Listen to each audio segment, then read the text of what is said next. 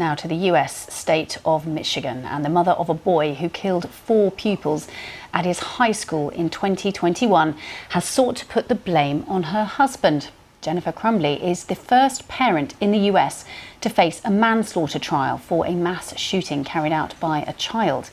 Ethan Crumbley was 15 at the time of the shooting and is now serving life in prison. Who is Jennifer Crumbley? She is a 45-year-old mother of a 15-year-old son that took a gun to his high school and opened fire, killing 4 students and injuring others in 2021. After this mass shooting, they were sent death threats. Jennifer and her husband James went into hiding.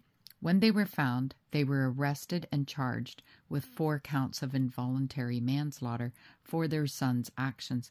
They both pled not guilty in a Michigan court. Hello, all you legal-minded friends. You're here because you know information is power. So in this video, I will use this recent verdict to highlight the risk to parents when their children commit crimes. This case hit home as I grew up across from the USA border of Michigan, separated by the Blue Water Bridge, St. Clair River, and Lake Huron. Michigan was our closest neighbor, so I was keeping a close eye on this case, as it was the first of its kind where parents were being held criminally liable and accountable for their child's actions. Now, we normally hear that parents are held liable for civil claims, such as when someone's injured, they might have insurance to claim on. But here's what the prosecutor had to say about these parents: that they failed to get their son mental help. They failed to secure a gun and ammunition. Yet at the time, there was no laws to secure a gun. And in 2023, Michigan brought a new law requiring guns to be stored securely in any location where young people might be present. In a minute, I'm going to tell you what's happening with James Crumbley, the father. This trial had to do with the mother, Jennifer Crumbley. So let's take a look at what happened. The verdict came back and the jury made a decision on the 6th of February 2023 after almost 11 hours deliberating. Here, let's hear what they had to say. Ladies and gentlemen, I've been informed that you have a verdict. Is that correct? That is correct. Are you the court person? I am. Could you please read your verdict? Individually? Sure.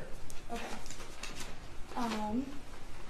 On count 1 of involuntary manslaughter as to Madison Baldwin, we find the defendant guilty of involuntary manslaughter.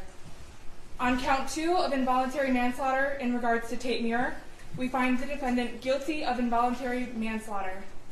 On count 3, as to involuntary manslaughter regarding Hannah St. Juliana, we find the defendant guilty of involuntary manslaughter. And in count 4 of involuntary manslaughter against Justin Schilling, we find the defendant guilty of involuntary manslaughter. Thank you for allowing me to be seated.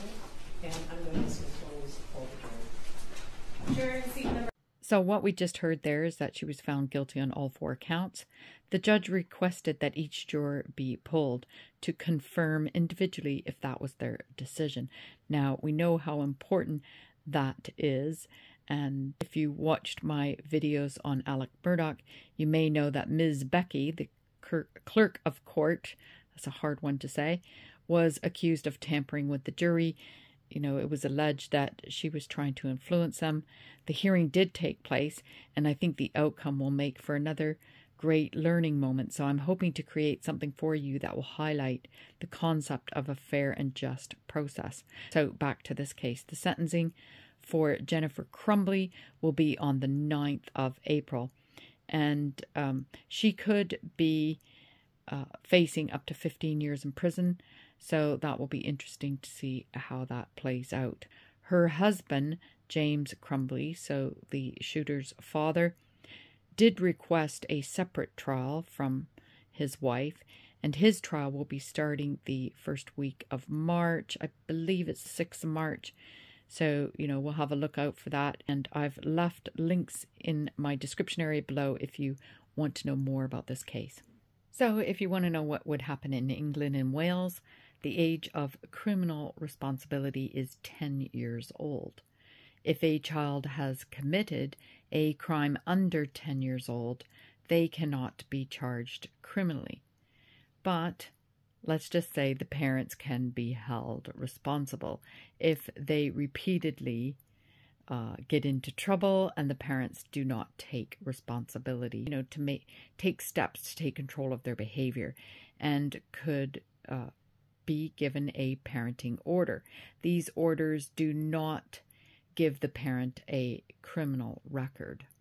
So there was an article written, albeit quite some time ago, in the bbc.co.uk that was concerned about the number of young people getting into serious crimes, as there was young people as young as 10 years old being arrested for firearm offenses. And the charity Mothers Against Violence said that gangs were using young children, and they also used their girlfriends, and they also used people who the police were unlikely to search.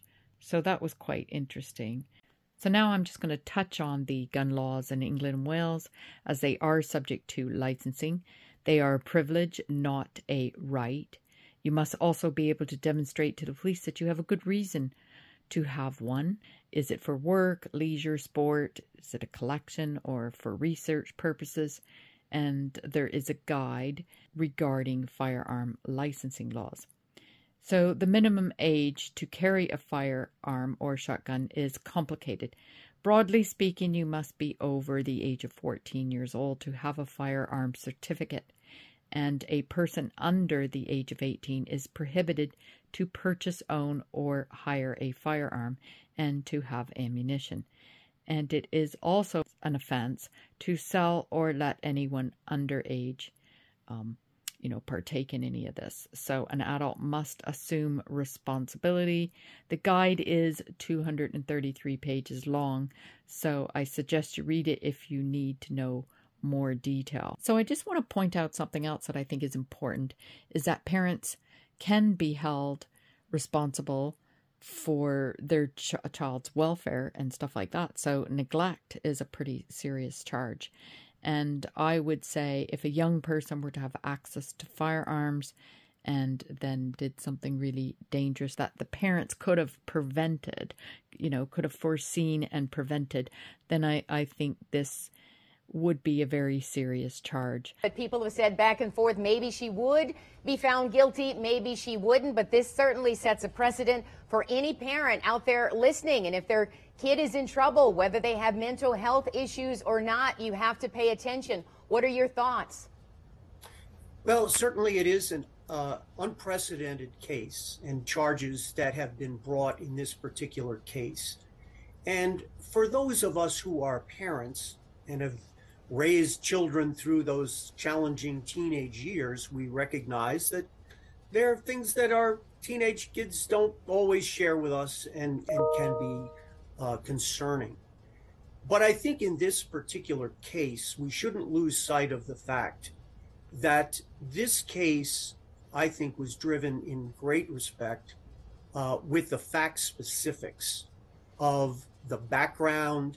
And particularly, I think what was compelling was the way that Jennifer Crumbley handled that school meeting the day of the shooting.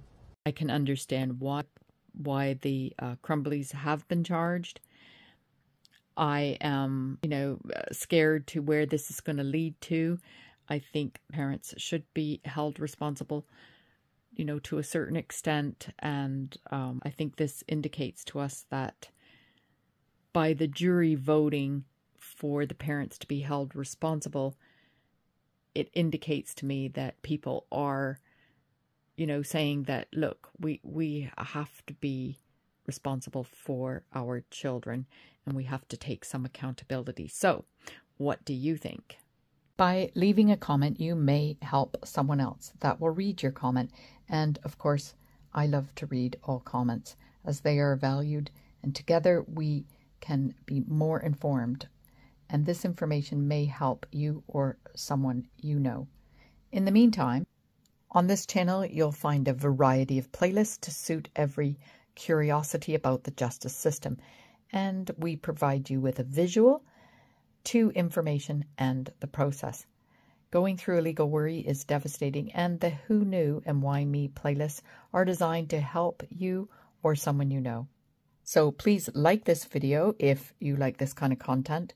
Hit the subscribe button and the notification bell if you want to be notified when I'm going live or upload another video. I'm Karen Cole from Legal Minded Friends. Information is power, meaning if you know something, you can make decisions that are right for you.